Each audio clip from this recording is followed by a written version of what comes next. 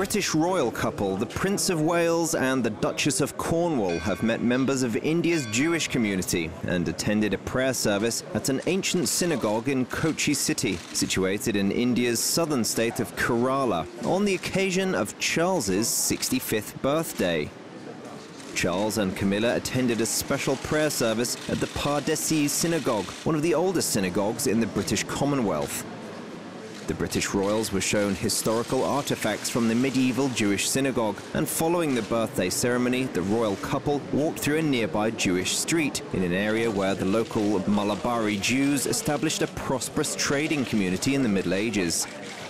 At that time, they controlled a major portion of worldwide spice trade, and by 1568, the Jews of Kerala constructed the Paradesi Synagogue, which has stood to this day. Today, in conformity with the Hindu and Islamic traditions of Kerala, worshippers are required to enter the Paradesi Synagogue barefoot. Other cultural facets which are unique to Kerala's Jewish community and which are results of Hindu influence include special colors of clothing for each festival, circumcision ceremonies performed at public worship, and distribution of grape-soaked myrtle leaves at certain festivals.